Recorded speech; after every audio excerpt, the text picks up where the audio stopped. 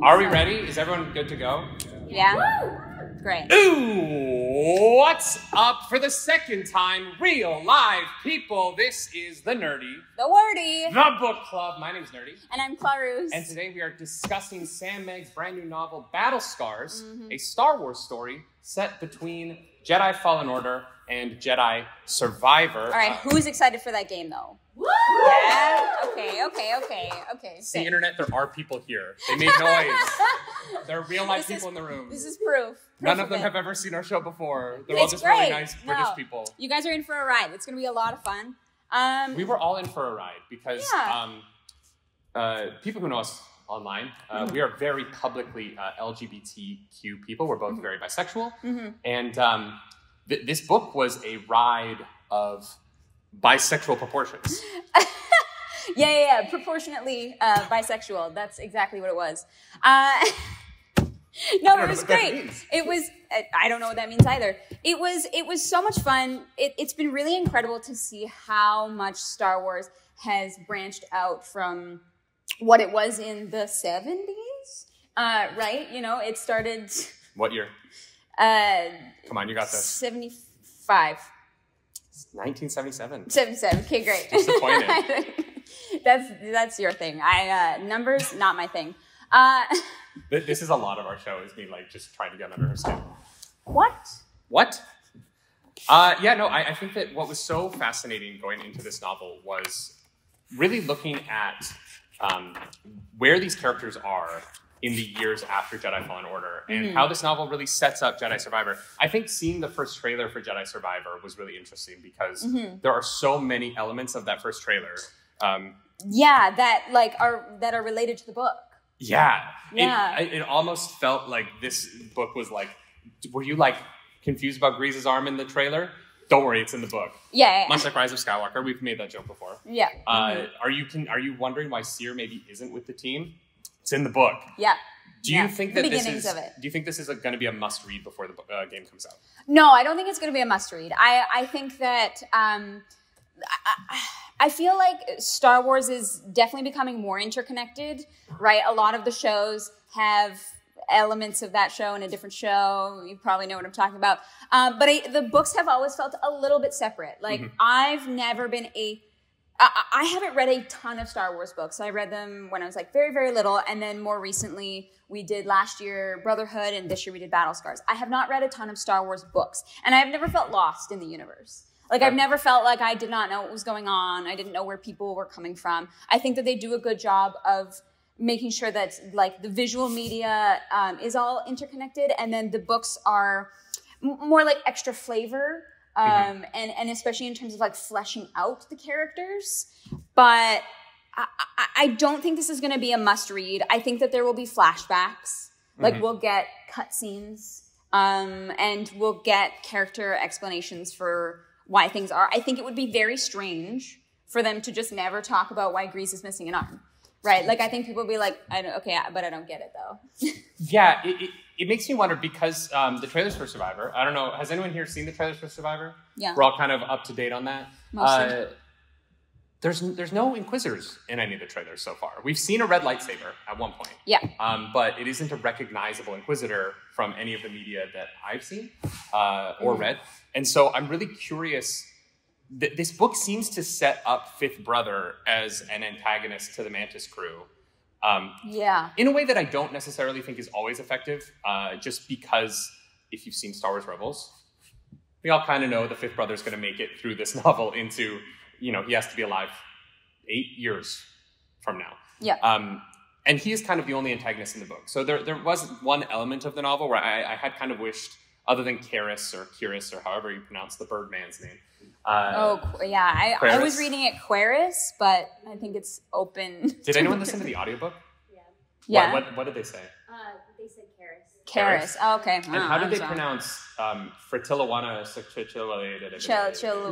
Fret. So Fret and the book. Fret, yeah. We'll just go with that. Should we get into the plot of the book? Let's go for it. If you're like, guys, get into the book already. This is the first, usually it's a half hour at the beginning of our podcast. We just kind of spew nonsense. The show's usually 3 hours long, so it's a bit different structurally. Every time we're like, it's not going to be 3 hours, and then it ends up being 3 hours. I don't know how that happens.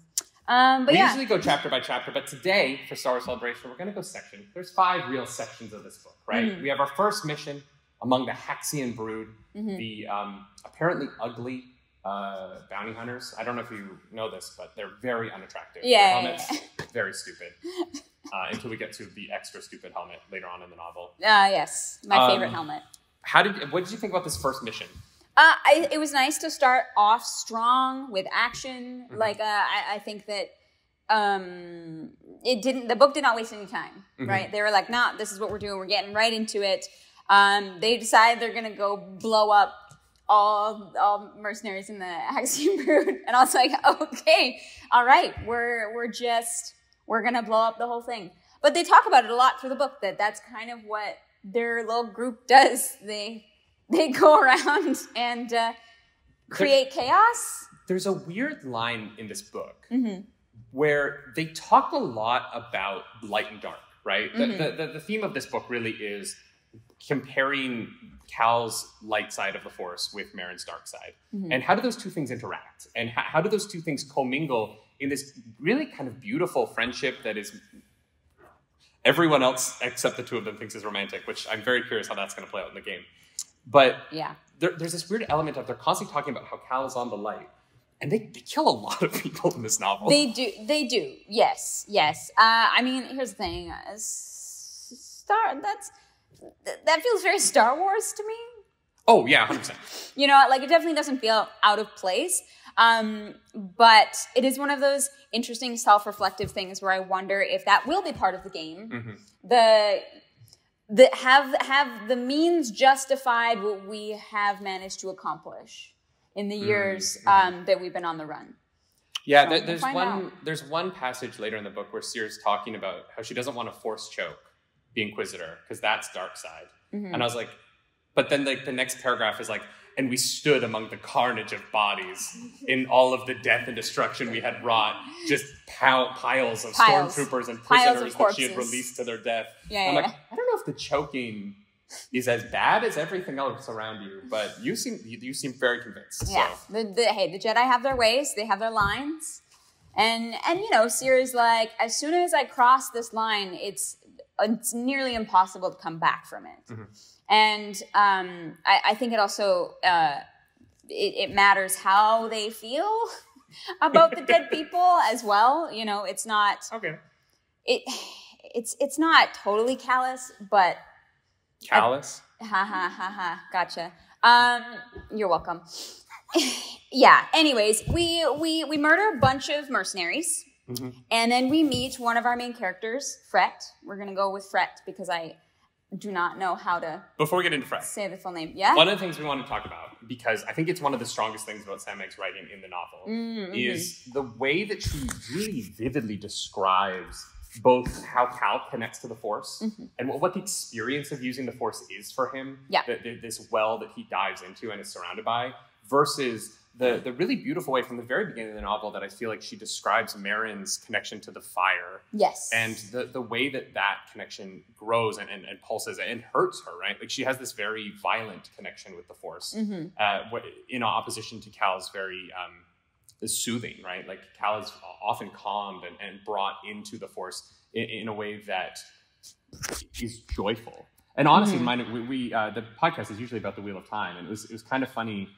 The parallels. In the Wheel of Time, the male and the female half of the one power are very different in that women connect by surrendering to the power, and men connect by wrestling, controlling the power and dominating it. And it was interesting that in this book, there was kind of this flip on those genders. Yeah. In the way that a lot of gender norms in this book are flipped, I think, right? There's a lot of discussion about female characters in very traditionally male-dominant roles. Yeah. And the way that that's handled is really well done. Oh, that's that laptop. Be very careful. Yeah, don't kick the laptop. Yeah, I took a picture of... Don't do that. I took a photo of this specific passage of Marin's power, especially because I think that is one of Sam Meg's strengths, is how things feel to our characters. She says she felt the visible parts of her dissolve like parchment fed to a fire. For a moment, she burned. It consumed her from the inside out. It was the only time these days that Marin felt truly connected to herself, every nerve alive, with the feeling of being seared away into nothingness. She felt everything, and then she felt nothing. Mm-hmm. And I had to just take a picture of that one because it was such an impactful little, not even paragraph, but couple sentences. And I was like, oh, I understand how this character feels in connection to this thing that is otherworldly. Like I don't have a modern day comparison to feeling the Force or magic or whatever it might be, right? And so having it described in such vivid detail, I think was one of the strengths of Sam Maggs in this book. And it sets up the core kind of issue that Marin's going through in this book, other than her love life, which is a disaster. Yeah. Poor girl. Yeah. But, this idea that, and it says it explicitly in the book, what is a Night Sister of Dathomir without either Dathomir or sisters, right? Mm-hmm. And I think that there's a point in everybody's life where you kind of go through that. I remember when I moved away for college, and I moved to New York to study musical theater, mm-hmm. and the cultural shock from moving from Midwestern Canada and working on a farm to moving to the Big Apple and suddenly surrounded by all kinds of people that I had never met before, all kinds of cultures I'd never experienced, mm-hmm. and also not having anyone around me that understood my culture, right? That in every situation I was bringing something into the room that was a little bit foreign to everybody else. And going through that experience and that shaping moment of realizing, like, I have to find a way to be comfortable with the fact that who I am is something I carry with me and mm-hmm. doesn't necessarily need to be reflected in all of the people around me, mm-hmm. right? I need to find a way to walk into the room and not always have to try and be like everybody else, not always try and have to fit in and, like, give up parts of myself mm-hmm. in order to be with a family. And there's a really beautiful element of this novel where Marin is so concerned about the judgment that she's going to face for being herself with this group, that mm-hmm. the element of Cal's lightness will eventually turn on her, will eventually turn away from her. Mm-hmm. And that doesn't happen, right? And she worries that Fret, this character that we meet, this stormtrooper, who's really hot. Really hot. Guys. She's so mm-hmm. purple and she's so hot. And she's never wearing a shirt. Yeah, that's true. So that won't be in the game because... no, probably not. I don't think Fret is going to be in the game. I don't think that is a storyline. You don't think? No, I don't. I don't think so. I would agree with you, except for the very explicit, we added a comm thing to the holo table so you can call us anytime. Okay, maybe. Right? I don't know. It feels set up for Ire? How they pronounce it? Erie. Okay. Sure. Yeah. Let's go with Erie. Erie, Pennsylvania. Great town. There's a hot dog place downtown. Yeah, that's great. I was there for one night. I played there one night with Elf. Yeah. You lived in Erie, Pennsylvania? Oh, wow. What a small world. That's weird. Well, all right. So I think that Fret and Erie will come back. But who's Erie? Good question. Let's get into it. We meet Fret, the super hot stormtrooper. Yeah. We choke Fret really quickly. Yeah. There's some hands-on throat action. Yeah. Marin gets a little spicy. They get mm-hmm. a little spicy. They escape from the Haxian brood. But only because Fret throws Seer up into the spaceship. Yeah, they almost don't make it. And they aren't going to make it, except that Fret literally throws her up in the air. The woman has the Force. Visual. I feel like she doesn't need the help. No. Well, yeah. Who knows? She wasn't going to make it. Maybe she already used the Force, and the Force, like, tapped out, and Fret's like, nah, I got this, you know? The Force is like, nah, not today. Yeah. There's a lot of stormtroopers at this base. Yeah. A lot of troopers, which is a little suspicious. But makes sense. Like, they're everywhere. They're like the plague. Empire, man. Yeah, literally everywhere. Not a good time, you know? The bad Empire? Times, bad vibes. What? No. Yeah, I get bad vibes from the Empire. I don't know. I feel like it's going to play out, how it's going to play out, but I get bad vibes. No, I don't think so. I think you're overreacting.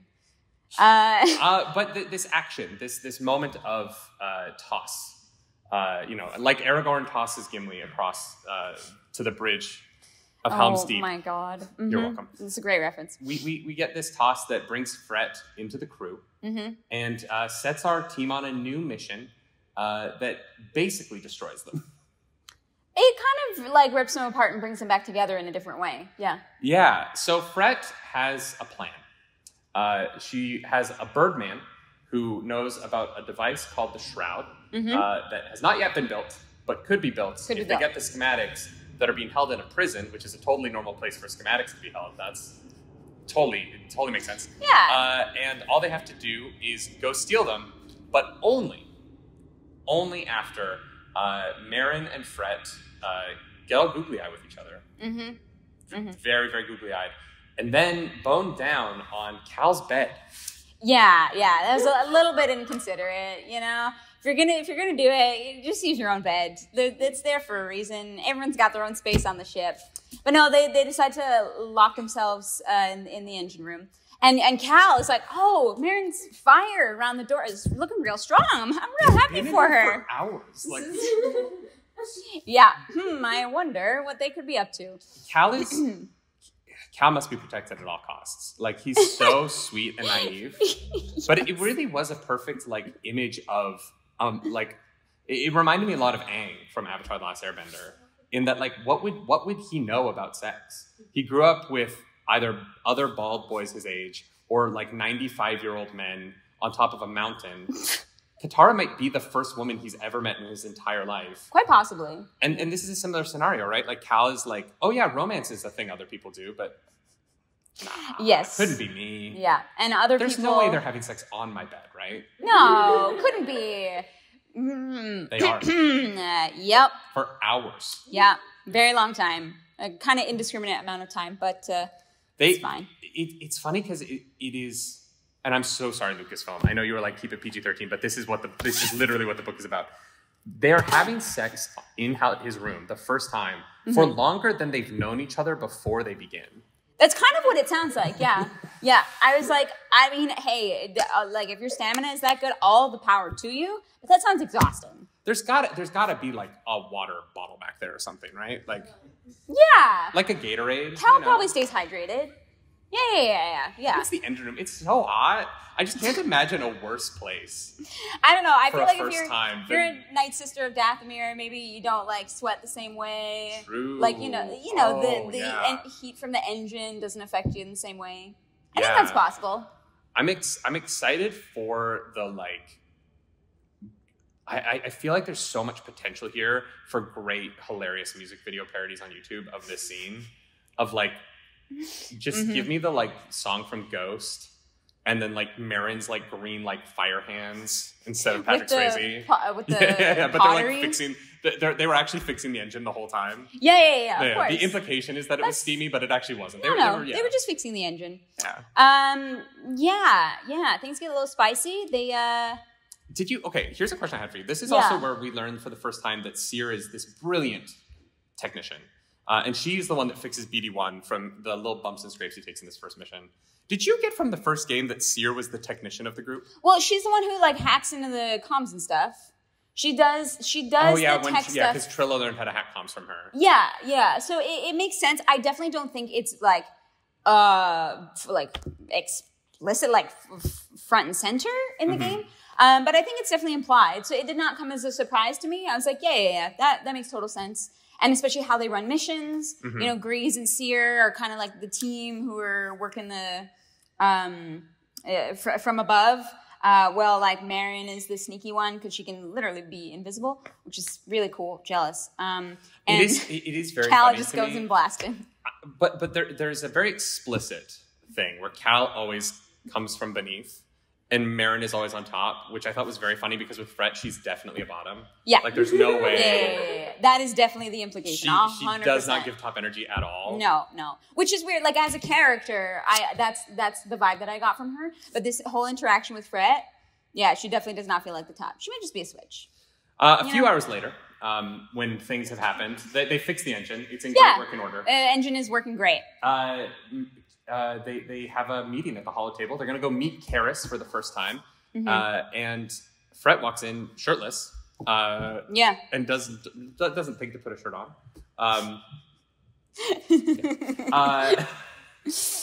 And I'm sorry.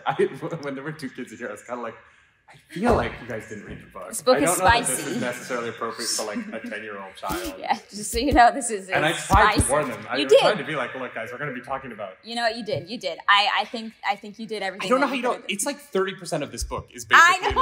like two women thirsting over each other harder than I've ever experienced. And I experienced Tumblr in 2008. Okay, Yeah, like, we were there for that. You know. I survived the Tumblr girly era. I'm proud of you. I was very young and trying to figure myself out. So we meet Karis, fancy man. No, you were mentioning how Brett walked in shirtless. Mm-hmm. Am I correct in saying that then Marin walked in with the shirt that Brett was wearing before? I think so, yeah. I think that she was, then keeps. Yeah.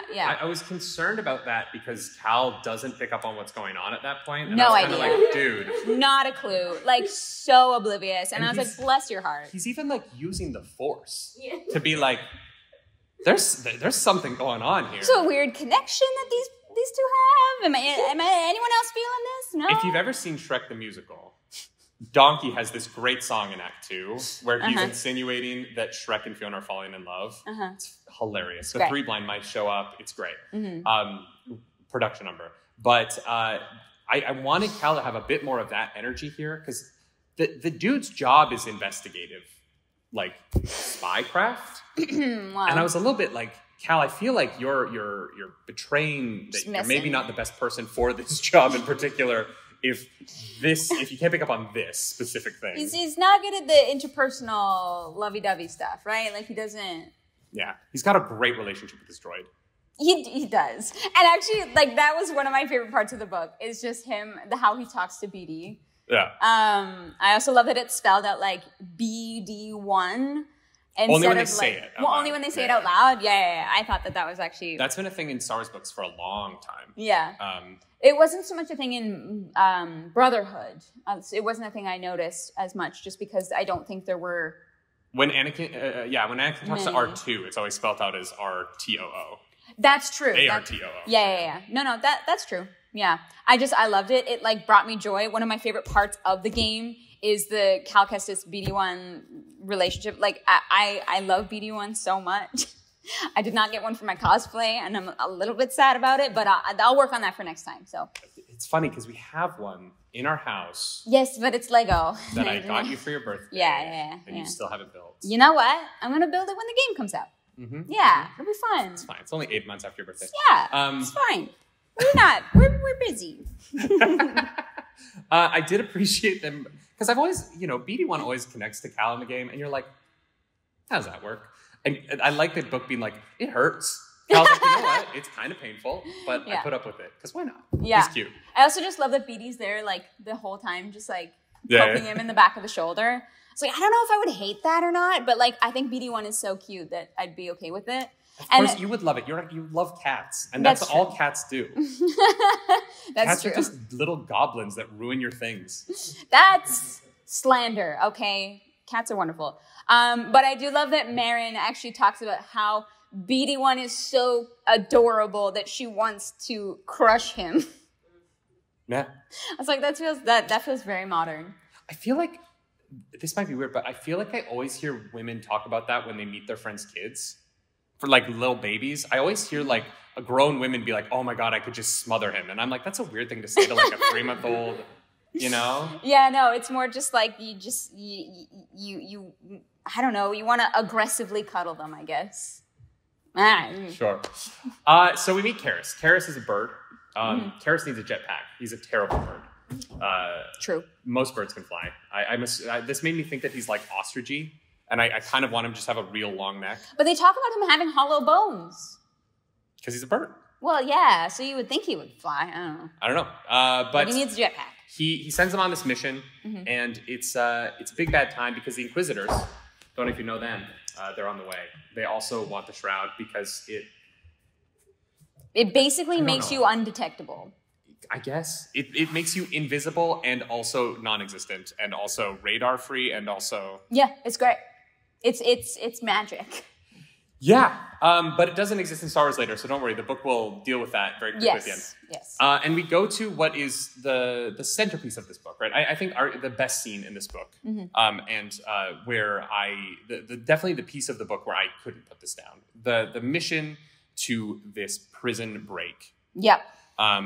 It starts with Fret basically being like, "Hey, I've got codes to this prison. I've definitely left the Empire. Don't worry about it. Not still a member." But I've got codes. I can get us in scot-free. It's going to be super easy, barely an inconvenience. And everyone just kind of accepts that. They're like, yeah, okay, cool, let's do this. Except Grease is kind of like, do we need this? Do we have to? Is this smart? And I want to really commend Sam Maggs here, because one of the tough things I think about writing a book like this is how do you age up the characters who have aged? But also really like write them like they are still the characters from the game, while also not aging up characters like Grease and Marin. And I think that, or Grease and Seer, sorry. I think that there's an element of writing characters as they get older, where if you're going to do a time jump, older characters tend to not change as much, right? If you're 45 and you turn 50, you're going to have less of a huge, and obviously like there's exceptions. Tragic, or huge life changes aside. A lot of people are pretty consistent once you hit a certain age. And Grease and Seer, to me, felt so consistent from their game counterparts throughout 100%. This whole novel. And Marin and Cal didn't. Marin and Cal felt different to me. They felt older. And I think it was really impressive of Sam to blend these characters who just don't have as much reason to change, who we met already kind of on the mission that they're on in this, while also showing, Marin obviously has the biggest change because her whole life is turned upside down by meeting the Mantis, by joining the Mantis and leaving her home for the first time. And when we got to Grease, Grease was so grounding for me in this novel because he felt so much like that video game counterpart.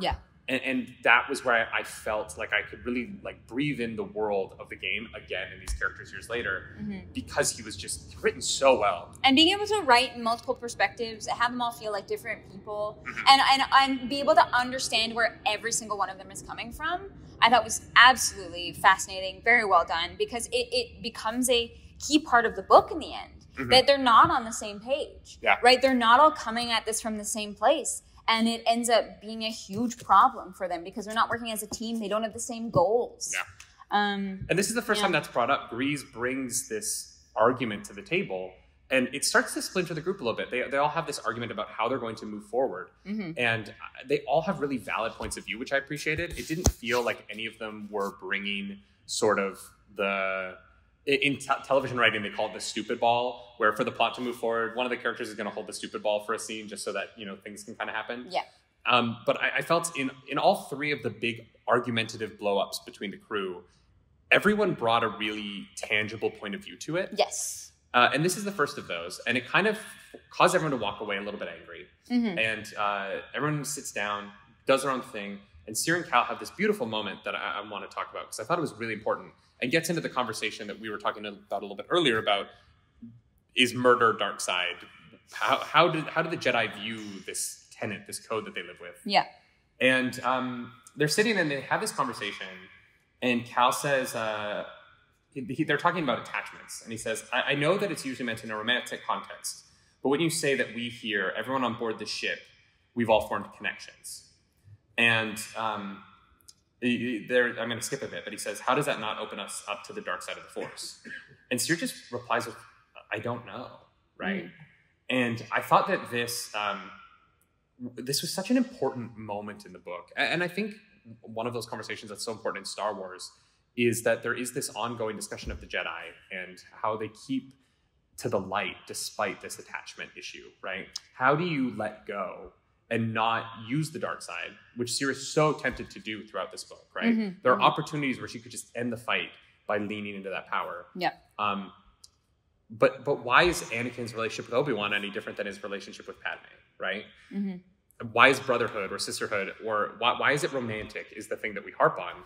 And I was so glad this book brought this into the Star Wars discussion. Because I think it's an important one to have. I think that there are so many forms of love that you can show to someone else, right?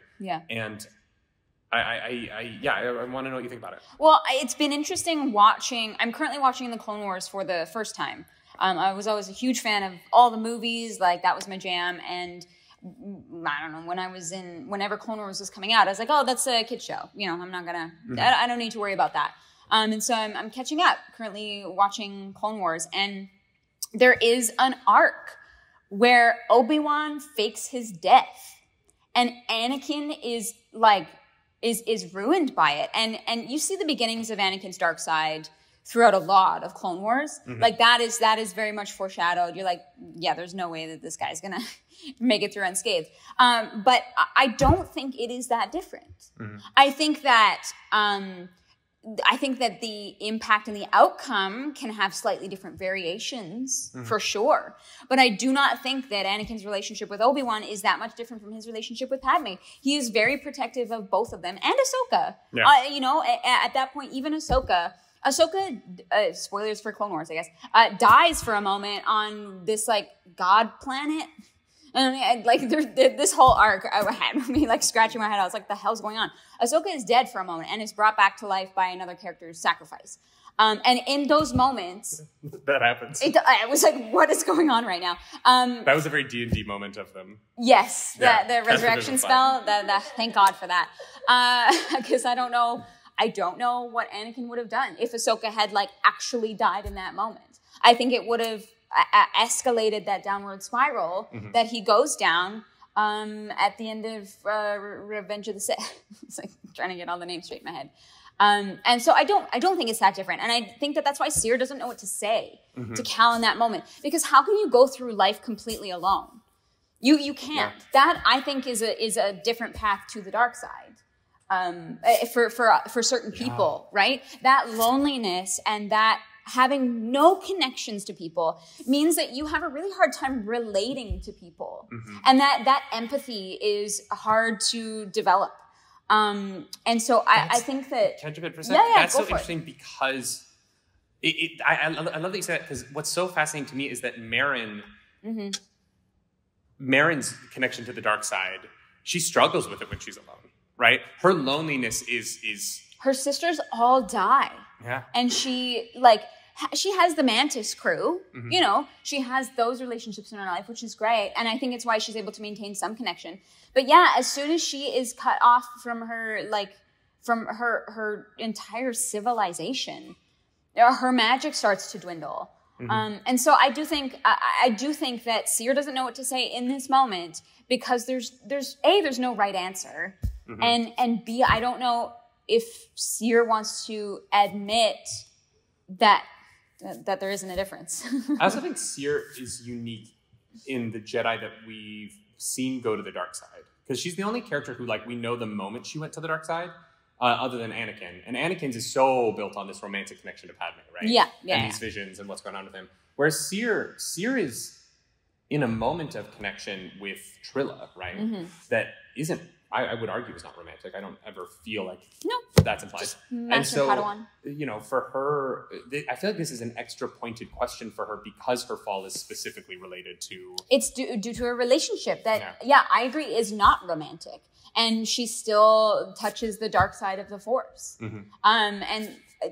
She's like, I don't know. I don't have an answer for you. And that's hard when you are, you know, the last of your order. You don't have anyone you can ask. And you are the last master, right? Yeah. It's like being the only, it's like being the adult in the room and not realizing that you're like the adult. You're like, I gotta ask somebody about adulting. And then you're like, oh, no, shit, I'm the adult in the room. Okay. I've never experienced that. No? I'm never the adult in the room. Yeah, moving out, it was like, oh, no, wait a second. I am an adult. Weird. Seer, being the very capable tracker that she is, she and Fret devise a plan for them to break into this building, and we get a series of betrayals from Fret back to back to back. Yeah, just boom, boom, boom. Yeah, poor Marin. This book starts with Cal being like, "This is going to be a great day," and it is a series of terrible days for everybody involved. Yeah, it really is. So they break into the prison where the thing is being held. Is it Mercana? What's It's not called? a thing. We'll get. I'm not like being mean about the Nikto, but we break in, and immediately over the comms are like, "No, you guys shouldn't have been able to do that." Yeah. Sierra's like, this is suspicious, and Fret is like, so actually. Well, no, Marin goes, no, Yeah. let her cook here, and I was like, oh, Marin, what did you do? Yeah. Oh no. Yeah. Fret has not left the Empire. Fret is still part of the Empire because she knew that the codes change. What was it, every like half hour or something like that? Can I be honest? There was an element of this where I was like, why does this matter? Why does what matter? Whether or not the Empire still thinks she's a member of the Empire. Because she has to have the right codes to get them through the building. I know, but it's not like she's gonna like put in 2 weeks' notice.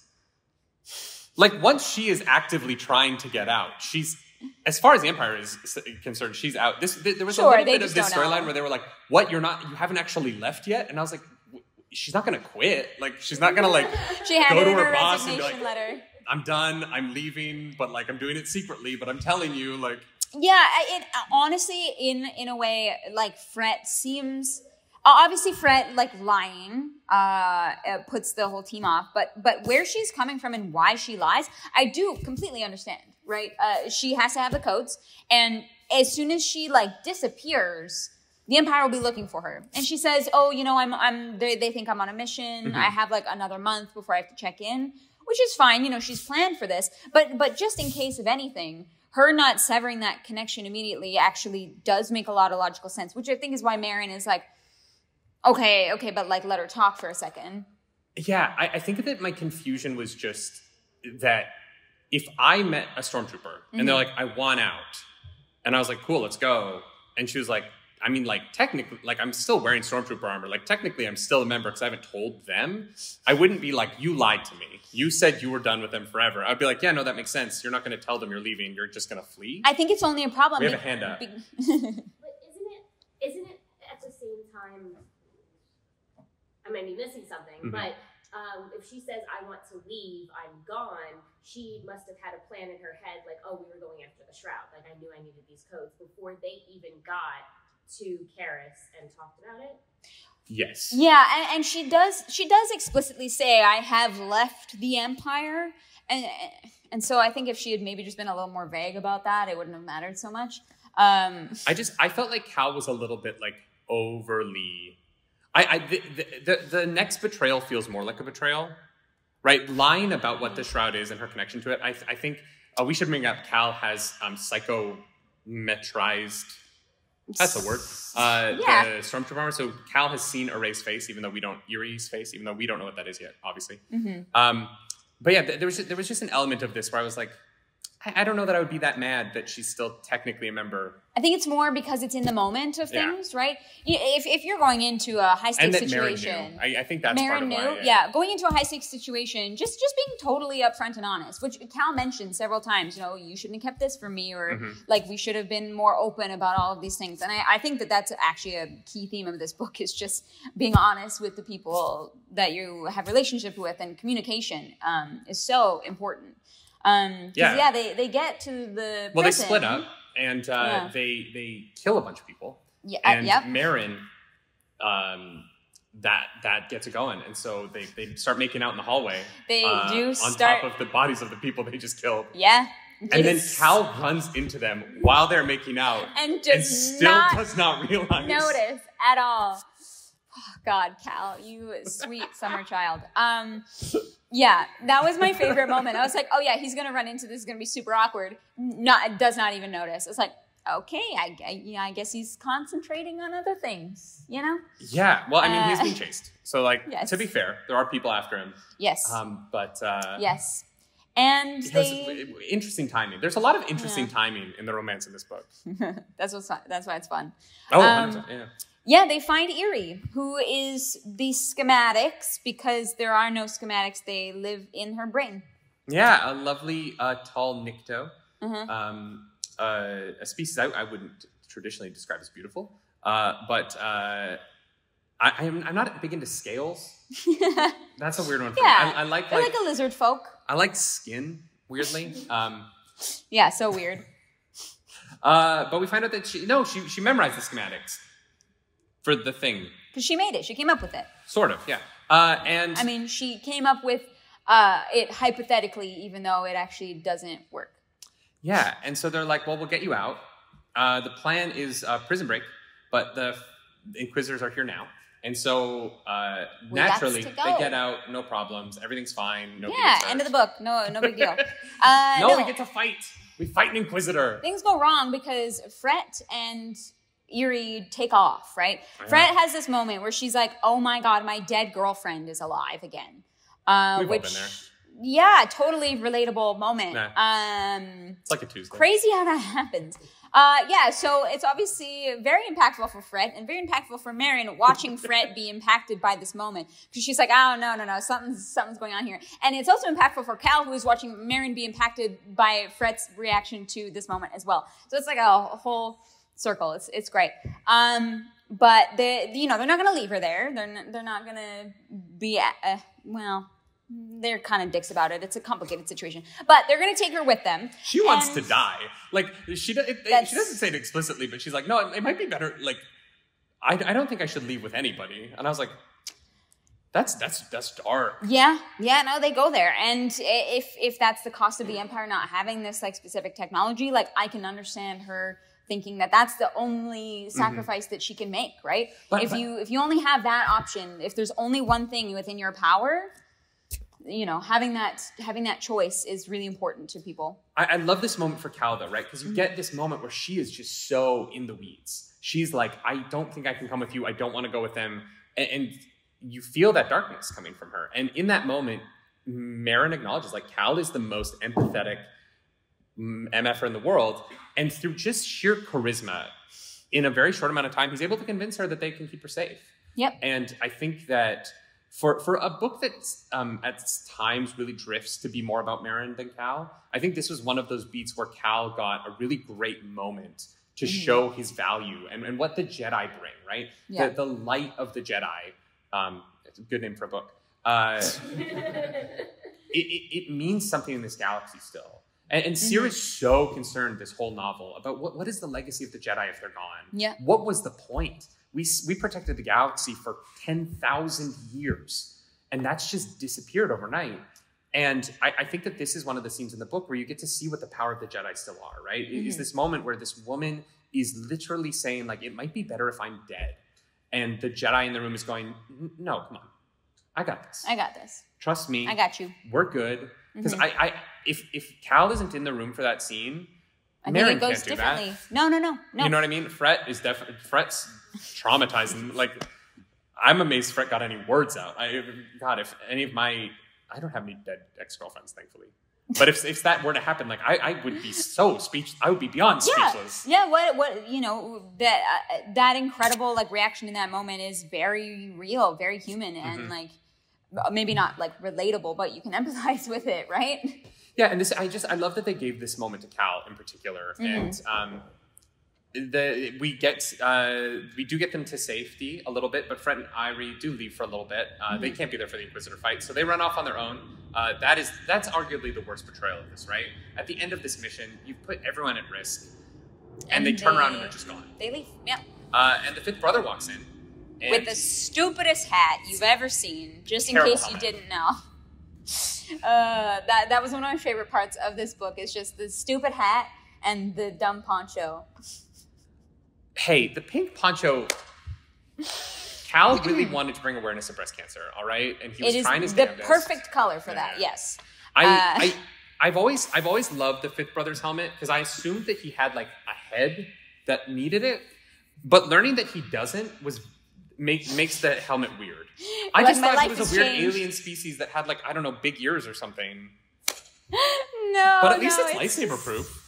It is. It's a lightsaber proof helmet, and honestly, I get that. It's functional. Yeah. It doesn't need to be fashion. Does that mean it's Beskar? Maybe. How many lightsaber resistant alloys are there in the universe? Oh my god! I think it might be best. Dude might have a Beskar helmet. Maybe. He's like half Mandalorian at this point. Just got to put the mythosaur on there.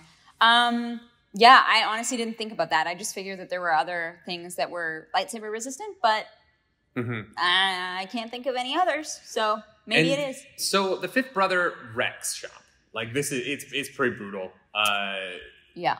This scene was like a lot of the action in this book, so fun to read, but this one was a little bit hard to read too. Like it was fun, but also I was kind of like, oh my god, yeah. I know Cal's in the next game, but is he gonna die here? Could you imagine?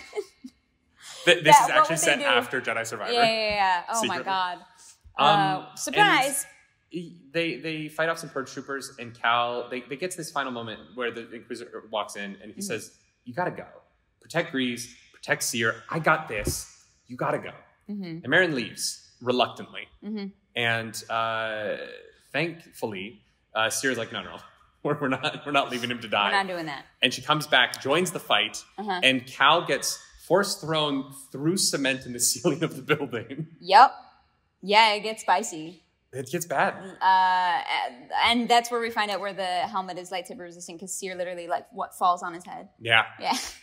Yeah, and I just want that image. Seer, I really loved the imagery here of Seer analyzing the Fifth Brother's movement and how it worked and how rough he was, but also that despite the fact that she saw the advantage in his rough, shoddy kind of brute force strategy, she still couldn't quite overcome it fully. She could a little bit, but the only way that she could overcome it fully was to kill him. And we get... She uses his own technique against him, but better. Yeah, a little more control, a little more finesse. Yeah. And Seer makes this very, I think, controversial decision to try and save him. Because they kind of save Trilla, right, for a moment. You know, granted, redemption in Star Wars is always a little bit easy, right? Vader killed a lot of people. But then you usually die afterwards. So yeah, I don't know about easy. The redemptions are always like, they're redeemed, and then they died, so they didn't have to prove it. Well, yeah, I guess that's one way of looking at it. Well, I feel like, you know, it's funny that happened twice, right? Yeah. If I had a nickel. Yeah, you have two exactly. nickels. And so Seer overcomes him and builds a cage of metal and traps him against the wall. But we cut to Grease. And Grease back on the ship. And Fret runs up with Eerie. And Eerie is very hurt because very injured. Fret can only block so many blaster bolts with her own body, which is pretty badass. Sure, yeah, but horrifying image. And so she's pulled onto the ship, and Merrin is there. And Merrin has to use the last vestiges of her magic to save Eerie. And so they go back into the engine room and they stay there for a while. All the places. And Grease takes it upon himself to go find the rest of the crew. And he... I feel like at this point, Cal and Merrin should just switch bunks. Should just switch bunks? Yeah, probably. You know? It's probably for the best. There's been a lot of weird shit going on in his bedroom lately. Yeah, they should probably, just do a swap. It's probably better for everyone. But Grease shows up, and Seer is trying Grease gets his guns and he starts blasting. Yeah, literally. And he walks in on Seer trying to convince the Fifth Brother that the brainwashing that he has undergone that it's brainwashing. She tries to bring him to the light. She tries real hard. But we get the moment where the Fifth Brother, this is to Cal, but it applies here, is the Fifth Brother tells Cal, he's like, no, I know what happened with Second Sister. I know why she turned back to the light. Yeah. And it is interesting to me that was shared with him. Because I feel like if I was on the dark side and the risk of that was acknowledged, I feel like that puts a chink in the armor. Yeah, but they were there, right? Fifth Brother wasn't. No, I just mean that Cal was, so it doesn't. No, but I'm matter. saying that Fifth Brother, because Cal is tried to turn him at first, right? Yeah, and I think that Fifth Brother acknowledging that the Inquisitors debriefed what happened with. I would love. I think it's a power honestly. Play. Yeah. The Grand Inquisitor and Vader talking them through how Trilla lost. This is what happened with Trilla. You guys all need to know. Does anyone have any questions? How do we feel about it? Will you fill out the survey on the way out? Let us know how we did. Oh my God. How was your experience with the Empire today? Yeah, no, I want that scene. I feel like those surveys are inherently evil. Just like in life, you know what I mean? Anytime I like get off the phone with someone and they're like, will you fill out this quick survey? And I'm like, yeah, because I know like, I know how much it helps their job. I've been in those jobs before. Yeah. And then they're like, this is a 36 question survey. And I was like, no. Why? Why would you do this? I will answer one question. Yeah. You did great. It was pleasant. I don't know what you want me to say. Well done, yeah. Yeah, and Sierra makes a decision here. Trying desperately not to kill the fifth brother, which ends up with him losing an arm. No, with Grease losing an arm. With Grease. Sorry, is that not what I said? You said that the fifth brother lost an arm because of this. Yeah, fifth brother lost an arm, dead, done, end of book. Grease loses an arm trying to protect Cal. And Cal is knocked out. They barely get out of there. They barely Sierra does use the dark side though, thankfully. Because fool. But she'd be a great inquisitor. I don't want to see anybody have to go up against her. A fifth brother tells them they'd all be great inquisitors, you know? I feel like they say that to anyone with the Force, though. They're like, you know what? You'd be great at this. Yeah. There's not a lot to choose from. You keep killing my friends, and I need more friends. Yeah. Come, one of us. Reva's so mean to me. Fair. And so they get out, and they go where you always go when you lose an arm, right? The spa planet, where you can go hang out in the onsen. Yeah, the sulfur tubs. I want to ask, like, Sam, what her experience in Japan was like, because she must have gone, because this was the most Japanese part of the book for me. The onsen. Yeah. Oh yeah. We're gonna go have like a fully nude emotional conversation in the onsen. Is so reminiscent of my time in Japan. Yeah. I had a full on. I was staying at this ryokan where I was on the road. I worked in Japan touring with Disney years ago, and my boss got into the onsen with me and stood in the onsen, and I'm sitting there, and he starts having this like very serious conversation about the show that we'd had that night, and I'm like, his junk is right here, and I'm just like desperately trying to keep eye contact with his glasses because this man owns the orchestra I'm singing with, and I'm sitting there like, that's I will do that for tomorrow's show. Yeah. Oh no, I was holding the mic too. I'm not going to make that gesture right now. Yeah. Sure. Yeah. It was one of the most bizarre experiences of my entire life. Very sweet man, loved him. But we fly off to a spa where everyone is very mad at each other and they split up.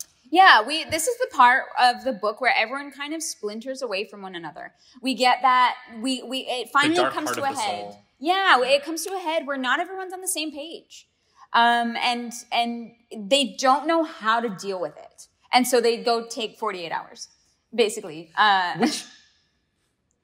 This is like the other part of the book that I'm like, this was a little bit strange to me because when we do get to the final fight, the fifth brother shows up and is like, no, we had a tracker on that girl. And I was like, why didn't you go to the spa planet? That was the question that I had. I have no idea. Maybe they just, it was too far out of the way. Yeah. They're like, well, wait till they come back into, one of the closer systems. Maybe he was a little bit more hurt, and he was like, he needed 48 hours. He wasn't like letting it on. Yeah, he's he like, went I to need the a Imperial moment. Onsen, and him and the Grand Inquisitor had a little bath together, and they shared a hug like Fret and Marin did. I hope so. Okay. I want that scene. I have a question for you. There's no chance Fret and Marin have, right? Have? Together. They're like, here's my thing about this book. Uh-huh. Fret and Eerie leave together at the end, right? Yeah. Those two are getting back together. They're going to be on the run for like 2 months. They say that they're not. They can't trust anybody else. They're going to be alone in the galaxy for the next 2 months from now. I'm telling you right now, they're married. Look, I think that they definitely sleep together again, but they are very much on both the same page of like, we are different people when we fell in love. We're not in that place anymore, which is why they invite Marin along, right? They're never going to be able to be honest with anyone ever again. Though they are going to be with the only person they can be honest with for the rest of the Empire. Like that's another 16 years. I feel like if Marin went along with it would be so awkward. Just I don't know. I third feel like wheeling that the would rest be like of your a life. really interesting polyamorous. Look, if they were a throuple, I think everyone would be happy. But if just Fret and Marin were together and Irie's like, yeah, so my ex, yeah, the book makes it really clear they're all exceptionally hot.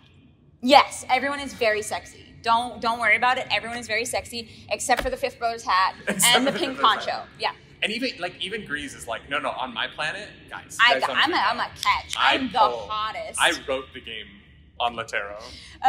Grease actually has the playbook that Barney Stinson has in How I Met Your Mother. Have you met Grease? That would be a fun parody. They all take their time. Seer and Cal have a really great conversation about their very different viewpoints. Seer wants to build a legacy for the Jedi, and Cal wants to end the Empire. And it's really interesting. And Merrin wants to murder everybody. Well, yeah, but she's a Night Sister. You expect that. Yeah. I love the disparity between Seer and Cal here because neither of them are right, in that neither of them have a path forward, right? Neither of them have a way to accomplish what they want. They both just have this desire. Yeah. And being pulled apart by desires when you have tangible ways to accomplish things makes sense. Because you can both go your own way and be like, I'm going to do this and you're going to do that. And we both know what we're going to be doing. Yeah. But when you're as close as these two are and you're pulled apart by, I want to do this thing and I don't think I'm going to be able to, like that to me is such an... heartbreaking. It's, yeah. It really is. It's heartbreaking. And that's the heart in this book. Yes, like Merrin and Fred have a spicy relationship. Yeah. But the heart in this book, it truly is the things that are keeping the crew together and the things that are pulling them apart and how that affects everybody on the ship. Because I honestly didn't think about it after the first game. It's like, yeah, they're just bopping around in the Mantis doing their thing. But Grease wants to retire one day. You know what I mean? Like he with all of his arms, preferably.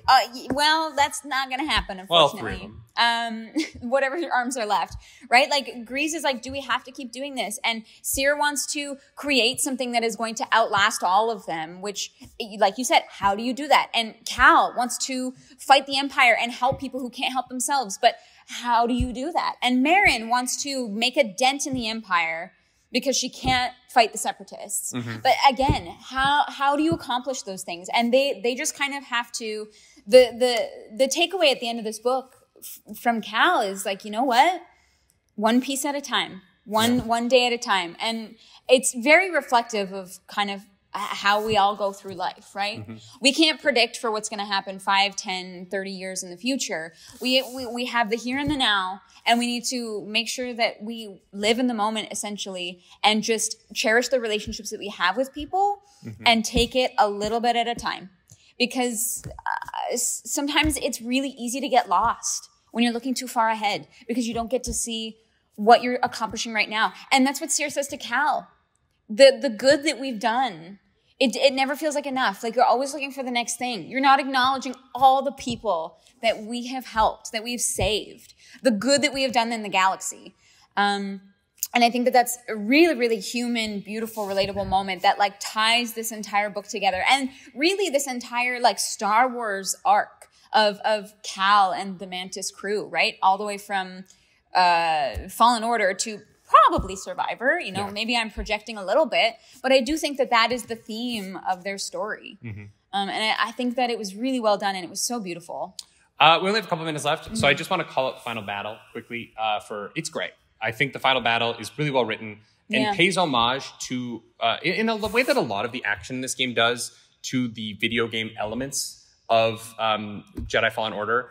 There's a lot of jokes about the stim packs and Stims, the stances, the force powers. Early in the book, there's a point where Merrin is like frustrated about the way Cal gets around the world, that I thought was a really good joke about the traversal mechanics of the video game. And we get the like elevators of bad guys constantly coming, which I feel like is, you know, for gamers is everyone's worst nightmare when you're like, oh my God, I'm going to be in this room for the next 30 minutes fighting the same enemy over and over and over. Oh my God, the latest Halo Infinite had the worst. At the end of Halo Infinite is the worst kind of that mission. And then there's this brute chieftain that you have to fight that is like nearly impossible. It doesn't matter.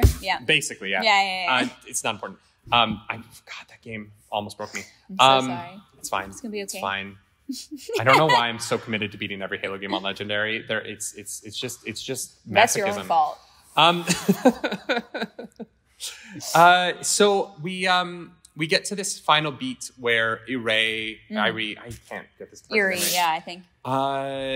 It's basically like, look, I made a bomb, and because I made a bomb, I now know the shroud can never happen. Yeah, she says that the technology is not there, which is why we don't see this shroud technology in future Star Wars stuff. That was one of the questions in the middle of the book. I was like, oh, okay. How are they going to get around Feels this like one? Luke could have used this a couple of times. No, she's too smart. She's too smart. She's way ahead of the technology that they possibly have to make this thing, so don't worry about it. I was like, all right. Yeah, it was a little bit too neat of a bow. A little bit. I think it's kind of what you have to do when the universe is this expansive. Without, like, killing characters. Yeah. Because I don't think anyone wanted Fred Neary to die. That would have just been sad. Yeah. That I think they're showing up in the game. All right, I'm going to say they're not, and you can say that they are. I think Fred will have a shirt on, but she will show up in the game. I think that's where we're going to leave it because it is 2:00 and we have to get ready for the next panel. Thank you so much to everyone, all these live people. Yeah, thank you guys. I hope that you enjoyed the discussion. I hope you laughed a couple of times. That's all we're trying to do here. Yeah. And thank you to the country of London for welcoming us. Thank you to country Lucasfilm. of London. The country of London. The country of London. King Charles himself came out and welcomed me personally, which was so kind. Yeah, it's just really, really sweet. Thank you to Sam Maggs for this incredible book. Yes. I think that a lot of people really enjoyed it. There's great themes in here, awesome diversity, and it brought me a lot of joy. And as to LGBT content creators, getting some stories about LGBT creatures. Yeah, creatures. And characters meant a lot to us. Yeah. And they were so well written. That kind of representation can be hard to find sometimes. And seeing Disney and Lucasfilm push that, it means a lot to me. I was a guy who I didn't come out until I was 26 because growing up in farm country, you know, wasn't going to happen. Life hits you in the way that it hits you. And I think that there's so many times now, as the adult that I am, I get these stories and I get these movies and these TV shows, and I think about, I get a little sad about the fact that I'm like, if this had just existed when I was 10, when I was going through middle school, you know what I mean? When I was being bullied, this would have meant so much to me. And I'm so grateful that these stories exist for the kids that are going through those same things that I was going through now. And I'm grateful to Lucasfilm and Disney for publishing them and putting them out in the world. Yeah. With such a big platform. This is a New York Times best-selling book. Yeah. This was number 6. Let's go. On the New York Times bestseller. And so that is just... The fact that a story like this can get out there and tell a queer story in a way that makes people like me feel included, I think is so important, and I'm so grateful for that. Yeah. Thank you, Star Wars Celebration, for having us. Yeah, Read Pop, thanks for bringing us back for a second year. Hell yeah. And if you want a pin, if you didn't get a pin, we got pins. Come get one at the front. But thanks, guys, for being here. Follow us on the internet. And I'm at Nerdy Nightly. I'm at Claris Polaris. And as always, may the Force be with you. Bye guys. Woohoo! Cool.